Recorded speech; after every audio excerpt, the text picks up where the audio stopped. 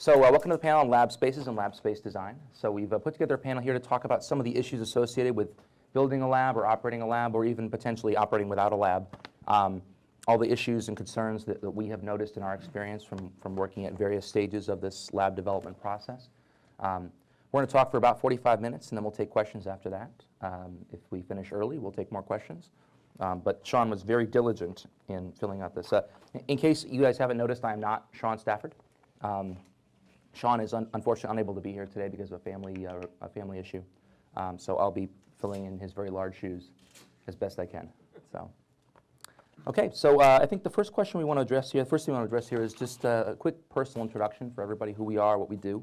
So I'll go ahead and start. I'm Dr. Greenwood Erickson. I am a course director at Full Sail University, and I also work in the Full Sail User Experience Lab. The lab is a place where we bring in projects from the industry, from sort of commercial games from the industry, and have our students test them to get experience in various aspects of game user research. One of the things I'm interested in talking about here is figuring out how other people have solved some of the issues we've faced in setting up a lab. We've gone the whole sweep from sort of guerrilla testing with a laptop and a chair that we dragged around, all the way up through a converted office space, and finally to a really nice new shiny lab facility. So I want to share my insights from that along the way, and also get a sense of what other people have experienced. So, my name's Ben Lyle. I'm currently at Amazon. Before that, I was at Warner Brothers Games, and I've built a handful of labs, both with no budget or little budget, never with a lot of budget. So most of my stuff is temporary or semi-permanent, I guess is the easiest way to put it. Yeah, so that's it. Right. Hello, I'm Seb Long from Player Research in Brighton. We are a five-man consultancy working mostly at the moment on one-to-one, unmoderated and moderated playtesting. I'm in the process of designing a medium budget, let's say, place testing lab. So I've helped design labs at a very low budget and moving up to the medium. So you're looking forward to learning with you guys as much as possible about the medium budgets, but also hopefully sharing some stuff about AV and tech. That's really where I come in. I've spent a lot of time learning about various formats and different cables and whatnot, the different technical tools that are available to you on all sorts of budgets. Hi, I'm Nana Wallace, and I'm the director of the User Experience Research Lab here at Sony. And let's see, our playtesting for us has started at the production level, at the development team. So we've had everything from converted conference room, hotel rooms, things schlepped in, all the way up to building a facility in the middle of our development studio with the pluses and minuses of doing that, all the way to what you see today is kind of our ultimate. And this lab's been up and running for about 2 years. So one of the things that I look forward to hearing are other people's stories. I mean, we've learned our successes and failures in the design choices that we made and some of the things that we did. And we had a pretty healthy budget because we were able to build this out when Sony moved to this campus. So everything about this campus was a build from scratch. So we were able to take advantage of that. We were just given some floor space and said, go. Feeling pretty lucky. So. Excellent. So let's jump right in here. The first topic I think we're going to get to is this notion of whatever the top 3 or 4 issues that each of us encountered when we were going through this. So for me, one of the first things that we ran into when we were designing a lab was that and we learned this when we were operating out of a single converted office space, is that it really makes a lot of sense to have separate facilities for play tests and usability studies. You can double them up, but there's actually a huge amount we found that there's a lot of synergy between having play tests and usability tests going on simultaneously. It allows you to recruit lots of the same kinds of people.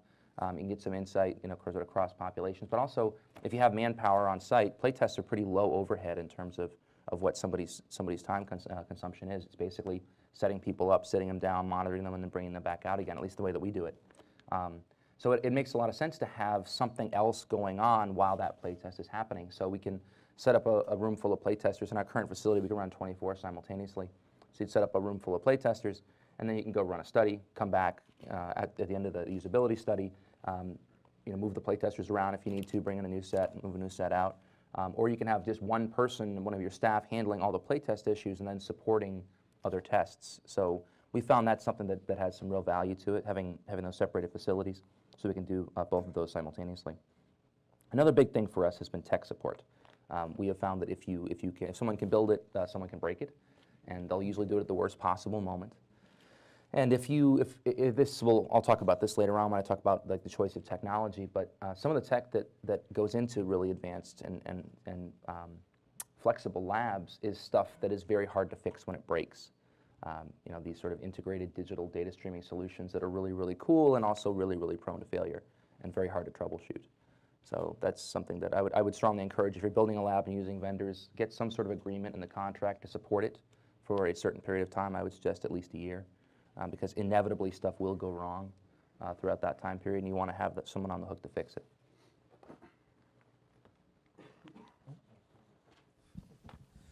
Most of my suggestions are very practical suggestions. Bathrooms, put them really close, if at all hidden behind, or not behind, but through security, so you don't have to pass back through security again if you're dealing in a secure facility kind of like this. It cuts down on staffing. So if you have to have an extra person who is their main role is running people to and from the bathroom, it becomes really costly and ridiculous.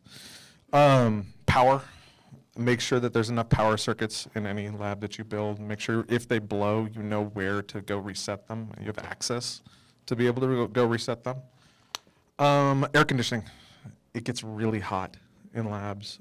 Usually you have a PC, another PC, console, another console, and then 16 of those. And then bodies, and then 16 bodies. I mean, it just depends, it just multiplies and it gets really, really hot and smelly. Snacks, just have them all over the place. Sometimes you can get people through lunch without actually having to feed them if they, if they have snacks. If it's a 6-hour play test that happens to run over lunch instead of a full day where you would feed them, but if you can get away with an extra half hour of their playing time and they aren't going to faint, it might be worth it for you. And parking. Parking is a pain in the ass, especially if you're in a city and in a building where they've really carefully allocated parking and you just happen to exist in this building now randomly after they've allocated this parking around. See if you can find deals with parking lots around you that you can validate for them. So that's it. I guess as an extension to parking, as an external consultancy, we're also dealing with a lot of developers traveling to us. So we're not on the premises of any developer. So being close to a hotel, if you have the luxury of choosing where you are in a city, for us, choosing to be close to hotels has been really important to allow just to remove friction points for the developers to come down and see the tests. It's so important as an external consultancy for developers to come and see the test in action, which is less common than you think actually. Removing those friction points, being close to train station, close to the buses, having a hotel nearby that you can recommend is really, really important. It's been okay for us in the centre of Brighton. We've got lots of hotels and things. So that's luckily not been too much of an issue. Speaking of being in Brighton, we're right by the sea with lots of seagulls, which we can't really avoid, but they're very noisy, actually. They make a lot of noise through the windows. Something we could have avoided had we noticed our first office we moved to in Brighton. We didn't know at the time when we were visiting the office to check it out, but was actually on the main route out of town for the emergency services. So once an hour, screaming sirens going by. Luckily it was only for a temporary home for us. But that was, we were kicking ourselves when we realized the mistake we'd made. So yeah, being by a main road helps, but there are definite downsides to that too. Cable routing, I guess maybe less of a concern, I'm not sure, but cables take up much more room than you think. So make sure if you're able to design the inside of a space, like Nana has, allocate enough room for cables. Ethernets and stuff really start to build up if you've got all these computers you're having to run Ethernet to and so forth. Allocate that. Make sure there's room in the designs you're putting forward. Or space, ideally, spaces in the walls, if you've got the luxury enough to build your own space. All right. So a lot of the issues that we have a lot of the same common issues. So building off of what these others had talked about, in addition to like the participant flow, the same issues with bathroom, parking, eating. exists for your observers too. If you are bringing your teams in, your teams are actually in the space watching. We like to bring our dev teams here to sit, because even though there's a piece of glass separating them, the discomfort that they feel, the empathy that they feel for the participants is real. There's a ton of value in them watching somebody just on the other side of the glass struggling to play certain things with their games. So we bring a lot of people here, but the same issues. It gets hot in there. They bring a lot of equipment. They need to eat. And some other things that we think about is soundproofing. So soundproofing is a big deal, playing off what you said. We learned a lot based on our team in London had built a facility first. We went over there, spent a lot of time working with them, and they were super gracious in helping us think through different things and telling us what things that they would have done differently. And one of the big things was definitely soundproofing. Soundproofing to make sure that your observers in the back room could speak freely, could talk. It could be a productive. Bringing those people together in that closed environment is often incredibly valuable for them to have their conversations. So enabling them to have the conversations, enabling them to laugh when they see something really funny without disturbing the participants, because if anybody hears, if any of the participants hear people in the back room, that really just breaks and it makes them self-conscious. So soundproofing so that we could have teams in the back be able to speak, walk around, be free back there. And so the soundproofing goes into, then that plays into things like we took into consideration full height walls. These are fake ceilings. We had to build walls all the way to the ceiling. We double sheet rocked things. We have a sound lab here. So we used a lot of the techniques that our sound labs use to isolate.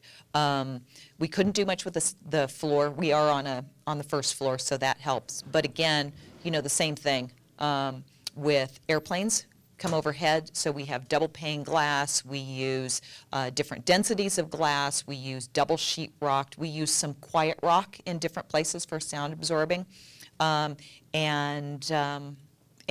for your duct work, when you're actually cable routing, noise will travel up through and then they'll follow the cable channels, so there was a lot of soundproofing that needed to be done in the cable routing. Also with the HVAC systems, all of the air conditioning, both the uptake and the air conditioning that makes a ton of noise, and it also can carry. So there was a lot of soundproofing that was done there. So I'm going to beat on the soundproofing. What else? And then, you know, similar to what you were saying about the research technology, I think it's really important, maintainability and reliability. Because if something goes down, the cost of losing one data point or 2 data points or 3 data points is really, really expensive. So you want it to be able to recover yourself, you want reliability, you want redundancy, and those are things that were super important in the consideration in when we were building. Makes sense. So we've all recently gone through the process to various degrees of designing a lab. So one thing that I think would be helpful is for us to go ahead and talk a little bit about, you know, it's not necessarily what we did, but what we wish we'd done when we were designing the lab. What sort of process would we or have we followed? In our case, I felt like the physical layout piece, which is what you sort of immediately think of as being the most important point, actually was not that difficult. You know, as long as you understand what's supposed to happen, you're supposed to have observation areas where you can see people in test areas. You want to separate the test areas. That part takes care of itself pretty easily. What I found being really sort of a challenge is, and Nana referred to this a minute ago, is participant flow. When you bring somebody in, where do they come in? Where do they sit? Where do you put their stuff? How do you get them from one point to another without them seeing things they shouldn't see or hearing things they shouldn't hear or disturbing somebody else doing a test? Those are things that make a ton of sense to think about before you build the facility, as opposed to what we did, which is build it and then afterwards try to figure it all out. So that's really important. Also, you know, how you get your data around. Moving data around the facility is a really big deal. We have this very cool, very high-tech, very gee-whiz integrated audio and video data streaming system that can push a signal from any system in the building to any screen, and it's all very wonderful, except when it doesn't work. Because when it doesn't work, we can't fix it, and we have to sort of reset everything and try over again. And it's you know, there's a reliability issue. Sean, who I'm pretending to be here today, would not agree with me.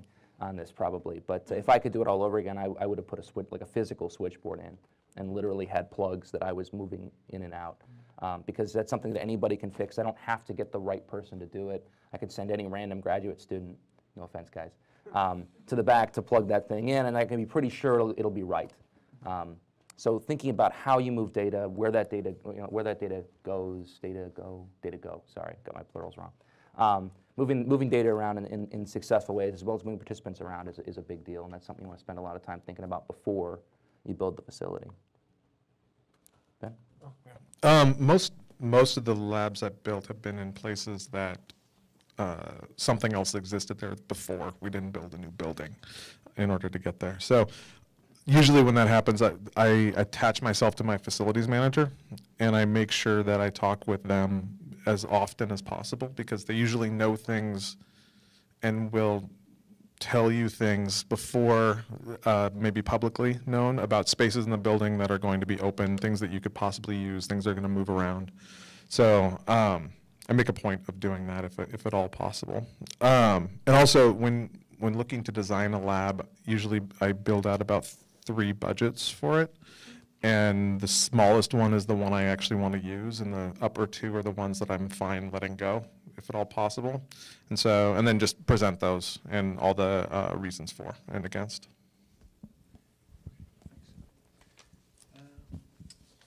Yeah, I think I guess building on just general tips for lab design, lots and lots of storage is really important. I think the more equipment you have, it means the more spares you need to have for everything. You end up having to store a lot of stuff. So if you're lucky enough to design your own space, or if you're just accommodating a space that exists already, make sure you're allocating enough physical space for shelves and storage and whatnot. The mistake I made in our newest office that we're fitting out now is not considering the really unusual power requirements. These PTZ cameras, like the ones mounted on the back wall up there, are much better if you've got power near the ceiling and not power near the floor, such that you can trail cables around. So I'm kicking myself for not thinking of that. So think about the unusual power requirements that you might be having in some of these rooms. Where your electronics going to be, it helps to have a full plan. I mean, I'm a bit of a perfectionist, so I know exactly where my cameras are going to be, despite the fact this office isn't fully built yet. But consider where these strange power requirements might end up being. Generally speaking, I don't know, maybe it depends on what kind of work you're doing in the rooms, but I'd say wall space is really vital. I think in here that really demonstrates it with these huge whiteboards on the wall. Giving up free space for the walls and generating a lot of open wall space for collaborative working, I think, is super important and not something to be forgotten. Yeah, and just generally thinking about flexible space. Not putting any of your rooms together such that they can't be brought apart or broken down for different types of studies. You've no idea, generally speaking, especially as an external consultancy, what kind of work you're going to be doing, what kind of crazy loopy stuff you're going to be asked to do. So ideally, don't mount your TVs to the walls. Don't fix your room in a certain orientation. You don't have much choice with these PTZs because I guess they have to be mounted to the wall. But ideally have them across the room such that they can be as flexible as possible. And you can open yourself up to running different kinds of studies for all sorts of loopy things that you're going to be asked to do as games user researchers. Perfect. So for the design considerations, I mean, the way we went about to designing a lab, the first thing we did really was go look at everybody else's. We went and looked at everything, and we talked to everybody that we could. Again, like I mentioned, we had an office in London and had really built a wonderful facility, and we're working through it. We learned a ton from them. We learned a lot, and we built a lot of the base of our designs from what they had done. Then really what we did, we looked at other places, talked to other researchers, and we actually did sort of a needs assessment on ourselves. We kind of tested ourselves. What are the things that we want to do? What kind of research are we going to run? What kind of research do we want to run? What research do we think we might run someday? And then we have this crazy thing where we have hardware and all these random cameras and lights. And so we talked to our R&D team. What are the things that you guys are interested in doing? What do you think you might want to test? And so we took all of those things and tried to work them into a design. And then we looked at our space requirements or space constraints. And then we made a few designs. And then we really took and we played through a number of scenarios on our space that we designed. And that was things like, camera, can I see everything? If I hold this camera in this corner, what can I see? and we would hold them in place and look. And we considered the placement of everything, and the same as you, we have a bunch of orientation. I don't know how many of you looked at our lab spaces, like our living room.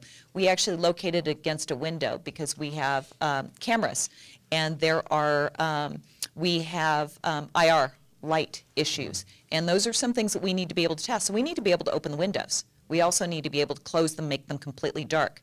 We need to be able to have light coming from the back, from the side, from the front. And so our room orientation, if you look at the way we have a complement of connections in all 4 areas, so we can take and spin the room. We don't mount our TVs. Again, that's why it's on furniture. But we look at all of these things and we think, what could we do? What would we want to do? And can we do those things in this space? And again, like Ben was saying, we had different budgets. And we asked for the best and negotiated down to the min. And when we went down to the min, we knew exactly what we were giving up. We knew exactly what we were giving up. But what we did is we built in the flexibility to ultimately get those things back. So conduits that were large enough. Power, significant amounts of power in the ceiling, so give us the flexibility. So that's what we really did. Really look at everybody else's, talk to them. What do you want to do? What might you want to do? Build those. And again, reliability. I can't stress reliability and simplicity enough. Don't overcomplicate it. Know what you need to do, keep it simple, keep it reliable, and yeah, that's it. Yeah, that makes sense. So there's a saying, you know, location, location, location are the 3 most important things in real estate. And to some degree, that's also true with user testing. You know, where your facility is and what access points you have makes a big difference potentially in the day-to-day operations. So I'd like to talk just a little bit about how that's effective. In our case, you know, we're located on a university campus, and that has some major advantages and disadvantages. One of the advantages, of course, is that we have ready access to subjects that are generally sort of the core test population for most of the games that we test. And so, whereas it actually allows us to use very different recruitment procedures, because what we primarily do is bring in lots of potential testers, screen them, and then essentially throw the fish that we don't want back, as opposed to having to schedule them in advance and get really sophisticated in the front end. That's a capability we probably really only have because we're lucky enough to be surrounded at any given moment by thousands of people who are potential target demographics. But that has changed recently. We've moved, our old lab location, while it was rather small, was right in the middle of the heart of campus, and people walked by at a rate of 20 or 30 a minute. And so we could literally just sort of reach out and pluck people out. And we had a sign that we'd roll out into the hallway that said, you know, user testing, you know, please inquire. We'd stick it out, and about 10 minutes later, we'd usually have enough. We'd pop it back in. And you know, so we'd bring them in, we'd screen them. Some of them would meet requirements, some of them wouldn't. But that we no longer have that capability. We can still do it. We actually kept that room just so we can shove the sign out. But now we have to walk them around campus a little bit to get to the new spot. So in terms of recruitment, that can be an issue if that's how you're approaching it. If you're not, though, there are definite issues with parking in terms of, and it's not just whether there's space available, it's whether there's space that they can find. So we have a parking lot that we can use when we bring participants in from off campus. It's a great parking lot, but there's no like a paved path from one point to the other. They have to walk around this little drowning hazard, we call it. It's like this, it's Florida, right? So we got lots of water and lots of alligators. And so like how you get from point A to point B is potentially a matter of life and death when you're walking. So we actually have to have there's like a little area that they have to sort of cut through, and some people are kind of scared to walk through this space. So there's a sidewalk route that we have to take them on sometimes. And so so those things, you know, we didn't think about it. There was a parking area in front of us, but we didn't realize that it had already been allocated to something else. I think Seb brought that up, and so did Ben. And so that's something that definitely comes up. The advantage of being farther away from a core recruitment area like that is that it's quieter. And we used to have problems once in a while where there were, you know, a bunch of students would decide to have a little impromptu discussion of 300 or 400 people right in front of our room. And sometimes we had to go out and yell at them, chase them off, and that distracts everybody, right? Get off my lawn! So those are my thoughts. Anybody else? Yeah, just reiterating, like if you're working in a secure facility, trying to place the lab outside of security, trying to place it somewhere where there's reception that can maybe only deal with you, or a light workflow, so not a lot of people walking through this area if at all possible. Yeah, I think that's it as far as location goes. Don't be in the middle of a city if you can at all help it. Where I am right now, it's frustrating. It's hard to get to. Directions are hard for people to read and understand, even though you make it as easy as possible. You would think. Just reiterate parking. If you can find a way to get parking for your participants, do it if at all possible. Yeah, nothing huge to add to those great points. Considering cross-site security, I think, is important if you're not lucky enough to have a campus to yourself. I think we'll be considering filming our windows to stop, make it absolutely clear that there's, absolutely unclear, absolutely opaque, in fact. That you can't see through these windows. There can be no chance of people overlooking us in other tower blocks, seeing through these windows and capturing any sort of information at all. I'm sure that people aren't doing that, but just to be absolutely sure, just for that cross-site security, I think we're going to film our windows. So something to consider if you're lucky enough to be able to choose your own space. If not, then filming, I'm sure, is going to work great. Let's see, location. So pluses and minuses. Being on campus, it makes it really easy for us to get down to our lab. We don't have to travel very far. If we're running a bunch of one-on-one sessions, we have a cancellation, we're not just stuck sitting there. We can run back up to our offices. Our dev teams are close. It's really easy for them. It removes a lot of excuses for why they can't come down there and participate. So being on campus has its advantages. But then it has disadvantages because you've all seen that most people drove by this gigantic PlayStation fountain out front, and you check in with the gigantic blue P at the front desk. We try to minimize the branding, but we can't completely get away from the branding. What we do is try to make them forget as much as possible. Once they go through the back off the lobby, we try to remove as much branding as possible. And inside the rooms, it's generic. We actually have video game art, video game books, but it covers everybody's. They tend to be more art books, more art, interesting artwork that is good for the gamers that will come and our participants, but we tend to remove it as much as humanly possible. So, like you guys talked to, close to a density of population, so it makes it easier to recruit, is important. And that's it. So one thing that I've seen pop up here a lot is that we all sort of at the end of the process, or maybe not Nana, she seems to have done it right, Nana rather, but the rest of us have a lot of sort of, I don't want to say regrets, but things we wish we'd done a little differently, sort of best practices, lessons learned type processes. For us, a couple of those were, one thing that's really important is having visual backups. We learned that one the hard way in our old facility, that if your cameras don't work, and that's the only way you have to collect data, you're not collecting data. So it's really good, just, sometimes, at one point we had decided we weren't actually going to do the window thing because we had all this great camera tech, and that was going to solve our problems for us. And then we had a couple situations where, cameras didn't work, and we now have no data at all. We're sitting in a room, and they're sitting in a different room, and we have no way of communicating. And we've come up with solutions. You use the conference call phone effect, and that's sort of works. It's a little ghetto, but it does kind of work. But it makes a lot of sense to have those visual backups. If you can afford to do it, put the one-way mirror in, just so that you have that option. Also, you get a ton of extra information out of that type of approach that you don't necessarily get off a camera feed. Even really high-resolution cameras, a lot of times it's a flat image. You lose a lot of the nuance and the context of what's going on when you're observing the user.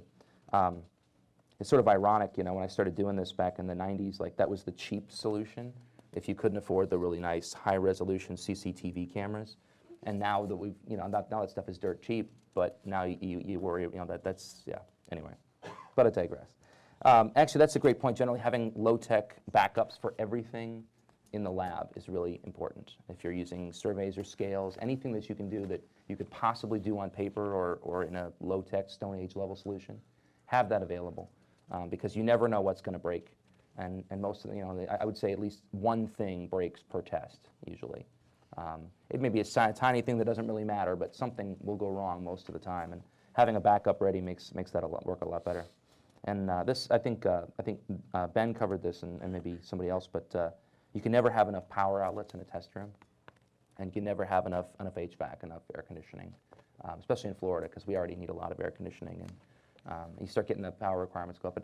And you know, you'd think you have a full set of outlets in there, and you think that that's going to be enough, but once you start hooking stuff up, we had to have a lecture a couple months back about daisy chaining, because you know, genuinely they needed more space, but you know, you come back and there's a power strip plugged into a power strip, and it's, yeah, your inner fire marshal goes, ooh, not good. So yeah, so we had to have a little conversation about that. But even then we had four unit receptacles in all of our test rooms, and we still ran out in some cases. So there's no possibility of having too many of those. So the more the merrier on that. Yeah, that just reminded me. I almost burned the building down once by daisy chaining power strips, and I took out a printer that started smoking. You were there. Yeah, I forgot about that until now. Yeah. I really wanted to forget about that. Yeah, so I don't over-design here, but I don't really mean that. I think don't overcommit to current technology, if at all possible, because it changes. It gets not better, but easier to use, maybe, and cheaper as time goes on. But also development direction changes. So if you're on a team, all of a sudden it's somewhere up above you somewhere. The team decides they want to do something mobile now instead of, you know, PC based, or whatever the example may be. And so if you've got a full lab that's, you know, PC based and 40,000 deep into computers, and all of a sudden they're useless to you, you know, do your best to find a way to reuse them if you need to. And then, yeah, power and AC. Those are the only other things that I can think of as far as best practices go. Don't burn the building down. Nice. I'll try and be a bit quick because I don't know how much time we've got left. But waiting areas can never be big enough or numerous enough. Don't ever consider a staging area wasted space. I think they're incredibly valuable. We've got a large space where we are now, and it's still not big enough. And it's going to get even worse with more players, I think. And remember, you're going to be handling a lot of cash, especially if you're doing multiple person play tests. I don't know if you guys give cash for your play tests or whatever, but we do, and you actually accumulate quite a lot. If you're running a couple of tests a week, you know, 2 groups a day, 16 people per group, you're handling a lot. So consider those security as much as well, also the players' bags and whatnot. I love your see-through lockers. They're fantastic. They're super nice. Super jealous of those. So I think, you know, as far as for us, I think everybody's pretty much covered our high points. But, you know, to echo what Ben said, is not over-design. Simplicity, you know, make it extensible, flexible, adaptable. And that really is the key thing. It's very easy to get sucked into a very complicated design because it's really cool and it's going to be really wonderful. But when things change, it makes it very hard, expensive to change. It's painful to change. So having a very good basic foundation, focus on that foundation. That would be one of our biggest learnings. Yeah, that's a great point. Speaking of expensive, so when you have a budget, there are some techs that you can afford that are potentially really useful. For us, one of the things that we really liked was, you know, the AV system I was complaining about a minute ago is actually incredibly cool and has all these great capabilities, and that's something that costs us a big chunk of the budget that we put into the lab. It allows us to do amazing stuff, like be testing data, you know, be collecting data simultaneously in several rooms, or have multiple distributed teams getting slightly different feeds and being able to do that stuff in real time. All great stuff. A capability that nothing else could fill in for, but on the other hand, it was not a cheap capability to put in. Also, when you're working on allocating your budget, I really can't stress enough that camera quality, really critical. Cameras are very, very important, not just for documentation in many parts. That's the biggest piece of this, because you'll miss something during live data collection. Someone won't write it down. You'll miss it, or you won't be able to write it down because you don't have enough live bodies. And you'll go back to the feed, and if the camera's not good enough, you won't be able to figure out what happened. So that's a great place to spend money if you have it. And then we actually do a lot of physiological metrics. I know that's not necessarily popular with everybody. We find that it has value in a lot of cases, but also it's something that, because our primary product is students rather than assessments or tests, having the students trained up and able to use those is a great tool. Even if they never use it, just having them know how to do it is a thing. So we sometimes push that even when it's not necessarily the best choice, just so that we get a chance to get them to practice it. So all those, I think, are good uses of, if you have a lot of money lying around, that's a great way to spend it. I guess riffing a little bit off Ben's point and talking about not committing too much to the current tech, or at least thinking a little bit about what tech's coming in the future. When dealing with a lot of video outputs and video sources, converting the source from HDMI or whatever it is currently to an SDI, which is a different cable type, is an expensive solution, but allows a load of options for routing. You can send signals for longer. You can composite more easily. It's a bit more robust. So HDMI runs about 15-20 meters before it starts to degrade, especially at high frame rates. Converting to SDI allows you to maybe run that for 100 meters, 200 meters, a lot further. So there's a huge expense in that. It's going to be about 250 British pounds per conversion or thereabouts. But there's a huge number of positives that come with that. So the topic, I guess, was expensive tech that helps. Yeah. You need to weigh up whether or not converting to another source. We've also got, I think your solution is TV over IP. There's another solution that's also quite expensive, but again, more robust. You can do HDMI over Cat5 as well, which allows you to run long cable distances. But as soon as you're dealing with lots of sources and potentially long cable runs, you're looking at a much more expensive setup. So bear that in mind when you're designing your labs. Let's see, for expensive, I would say we converted everything to an SDI backbone. It was much more reliable, longer runs, and that was an expense.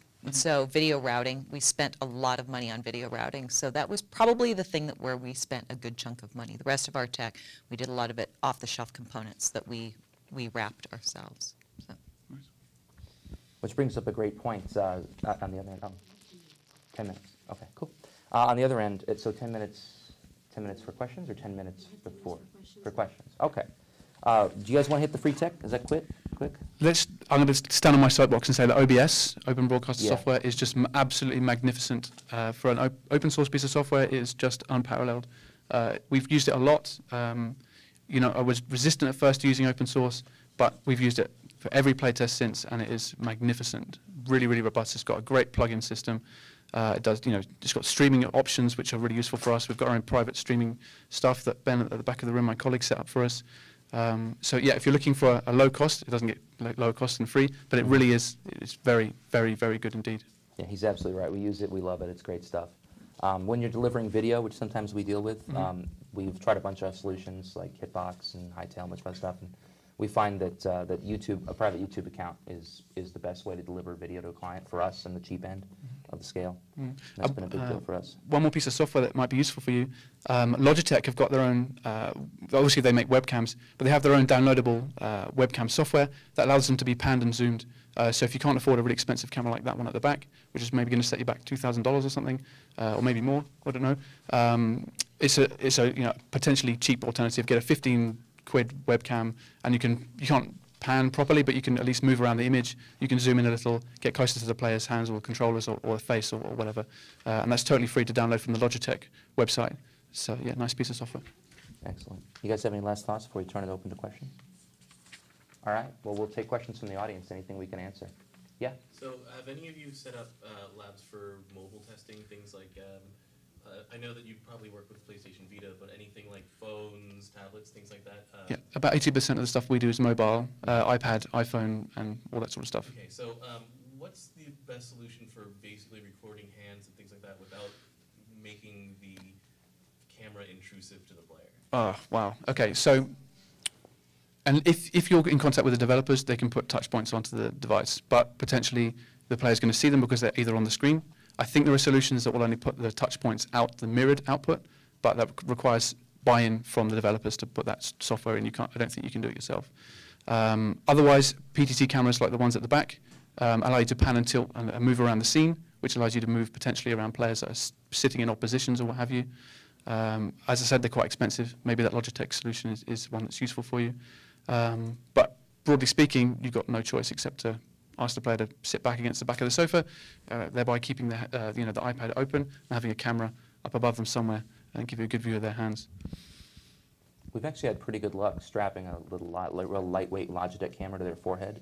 It looks ridiculous, and you have to occasionally adjust it. Oh my goodness. But we've actually had pretty good data collection with that, and you can get because you can get a lot. You can pretty much see what their fingers are doing. I take Again, they look very nerdy, but yeah. I take it you've seen the device-mounted cameras. I think they're just called phone sleds or similar. You can make one yourself for about 15 quid or whatever. I've seen a piece of plastic in a toaster. I think you can just melt the plastic over the toaster. Google it. There's instructions online.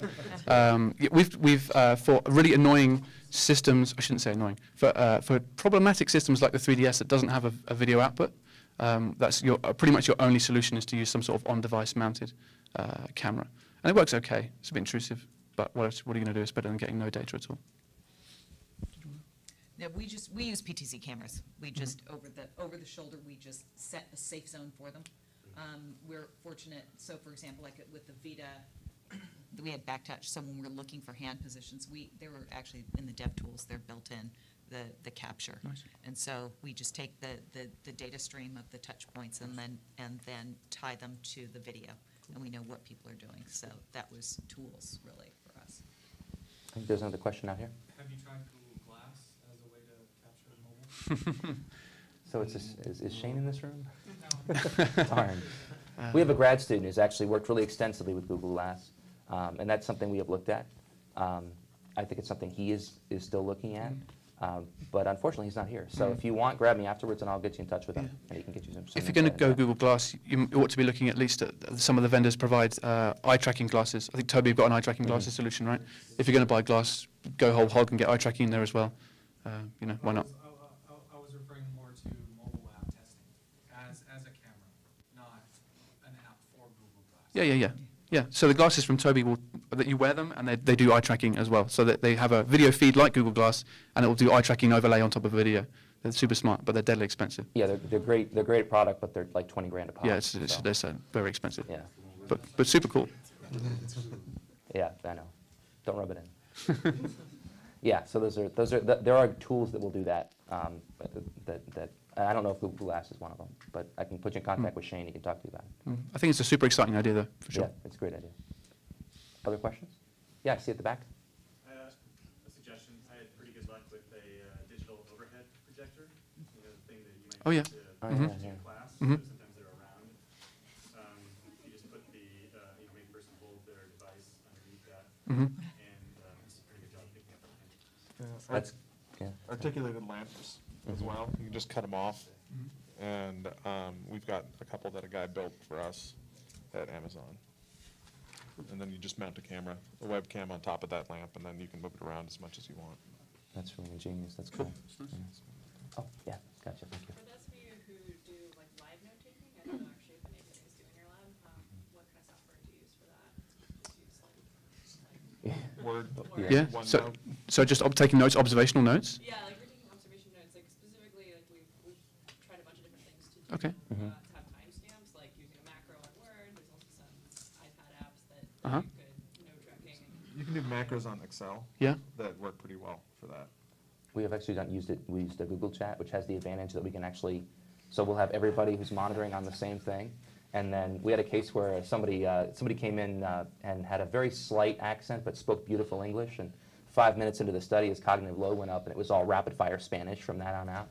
And but fortunately, we had our resident Venezuelan in the back of the room. We were able to put it over the loudspeaker, and he was able to do real-time translation using Google Chat. So our facilitator, so poor D, could figure out what was going on in the study while this guy was was going at it. And so it was neat because at some point D was able to actually ask him questions because Ed's typing it out for him, like, he's saying this, ask him about this, and so. There was some that so it has some advantages because it's all real time. Multiple people can use it simultaneously, but those are great solutions too, I think.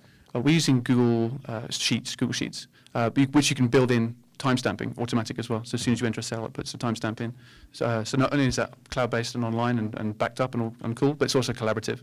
So it allows us to have 2 columns with 2 researchers taking notes at the same time. I can see what Ben's typing or one of my colleagues or whatever.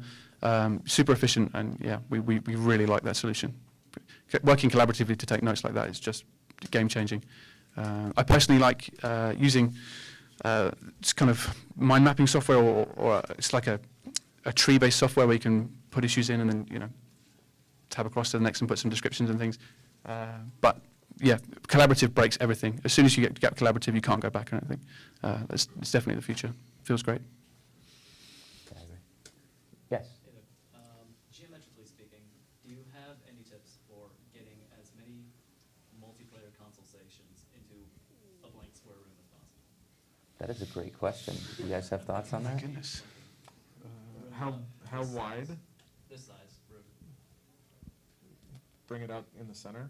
Yeah. Around the edges and then then back to back. Square on the Yeah. outside, square on the center. Yeah.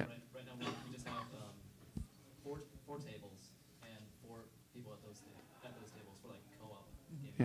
like 4-player consoles, and takes up a lot of room. Mhm. I was thinking like maybe a clover shape or something. I don't know. Yeah, well, participant workflows can be a problem there too, because like if someone has to get up, what's that going to do to the rest of the group?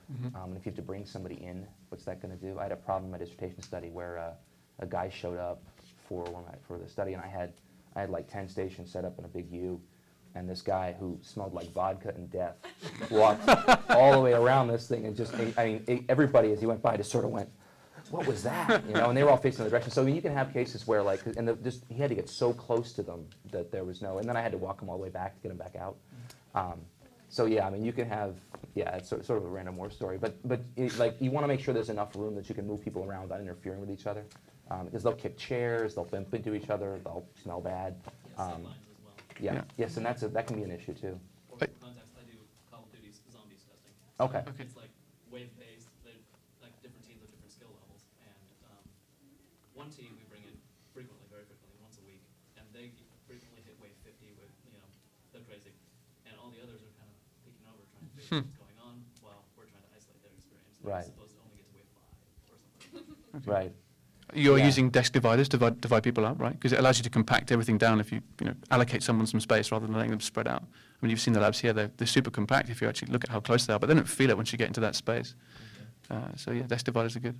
And nothing isolates participants from each other like headphones. Yeah. You put headphones on people, you cut off their hearing, and like it's like the rest of the world goes away. I mean, even if they can still see it, a lot of times they won't look because so much of context is hearing. It's it's what people are doing around you, the noises they're making, and if you can't hear any of that, I mean, you could have a marching band go by, sort of at an angle in your visual field and not notice it. So, like these cards that he's probably been holding up that I've been ignoring for the last couple of minutes. Are we out of time, or we still have 1 minute? 1 minute. We have 1 minute. That's one quick question. Who's got one last quick question? Is there a general rule of thumb for how, what the minimum width of a station should be where somebody's playing on a console? I don't know, it's just 3 feet is what we usually Yeah, use. meter I think is what we're going Yeah. for. 36 3 feet inches. exactly, Yeah. which is how you do it. Yeah. Sounds about right. We have time for one more? Quick. All right, Shane. Someone had a question about glass, they could just approach me afterwards, I can answer the questions. That's Shane. When you speak his name, he appears. All right. Well, thank you very much for your time. I really appreciate it. Thanks for listening.